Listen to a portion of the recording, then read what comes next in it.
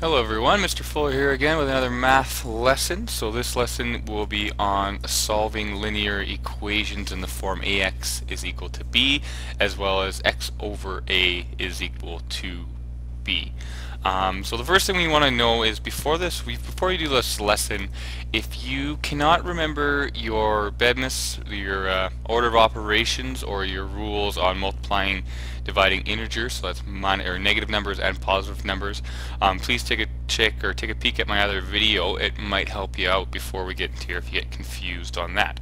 So I got 4 examples here for you, so we'll try it right away.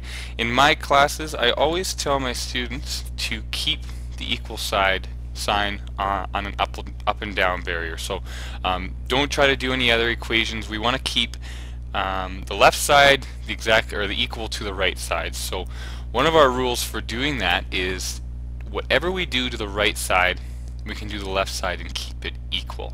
Okay, so if we look at this first example, this is what we have a 4x is equal to negative 20.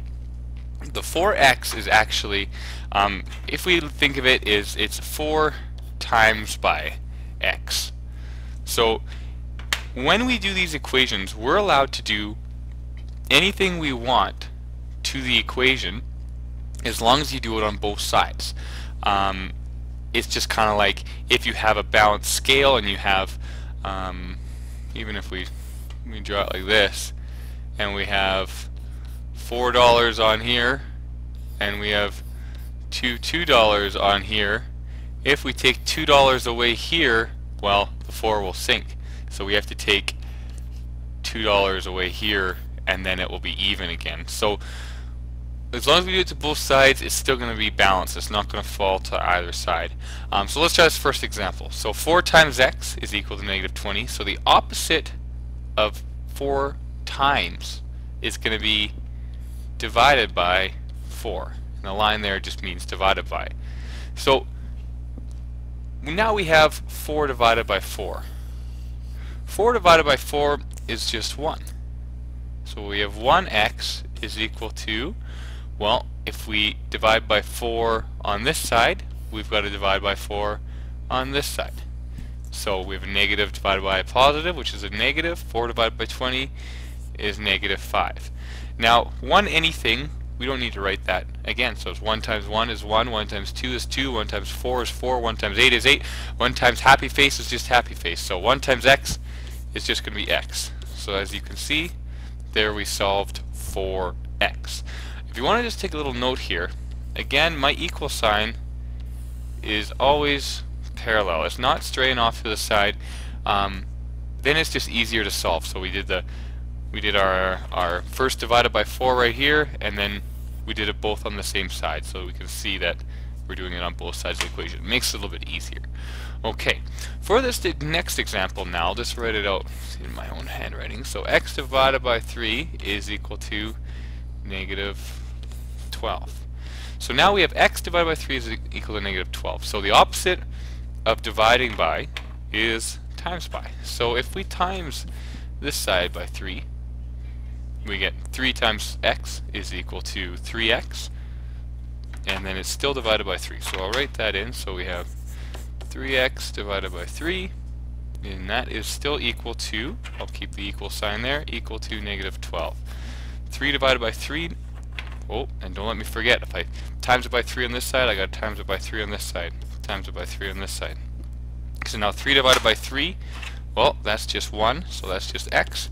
And negative 12 times 3 is going to be negative 36. And we get our answer. And you can see our equal sign is still straight down the middle. So we'll do a couple more examples here and hopefully that will help you out. And for my classes, if you're watching this for our test, which is tomorrow as I'm making this, please note, do it exactly as I'm doing it with the putting the times by 3 on both sides. Don't try to go 12 times 3 just underneath here and without the equal sign, because it won't make sense for your grades.